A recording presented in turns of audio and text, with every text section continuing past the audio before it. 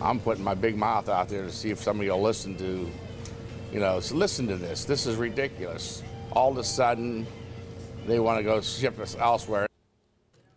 27 investigates hundreds of pharmacies across Ohio will start turning people away in less than 2 weeks because of major changes to the state Medicaid system.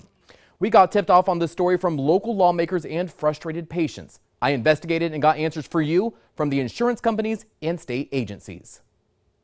It's just ridiculous. I have a lot of prescriptions that'll just make a hardship for me. Keith Clark and thousands of Medicaid patients across Ohio will have to go to a new pharmacy to get their prescriptions filled.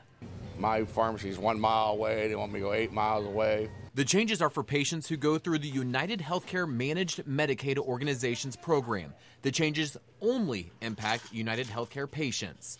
Starting March 1st, at least 800 pharmacies across Ohio will not be able to fill prescriptions under the new network plan. According to the Ohio Pharmacists Association, the Department of Medicaid doesn't have any plans to stop the changes United Healthcare is making. Patients say the move is restrictive and will make it more difficult for those who don't have access to transportation. They sent me a letter indicating that they are forcing me to choose a different pharmacy, and I don't want to go elsewhere. In response, United Healthcare sent a statement saying, quote, as part of our ongoing efforts to ensure Medicaid beneficiaries have access to quality pharmacies that offer affordable medications, we are making changes to the network. We are working with those individuals who are affected by the changes to ensure they receive the medications they need, end quote. Senior Vice President of Pharmacy Operations for Hometown Pharmacies, Ron McDermott, says UHC's claim the changes will help with affordable prescriptions doesn't add up.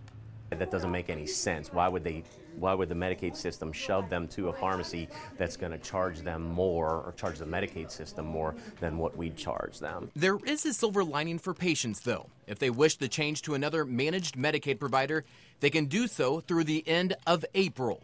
State Senator Joe Schiavone says his office has been working to find a solution to help patients, but he's not sure if a solution will come soon enough.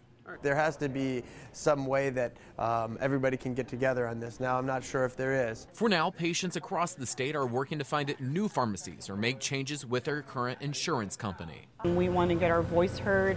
Petitions across the state have been signed and currently are being signed to show patient support behind the 800-plus pharmacies across Ohio.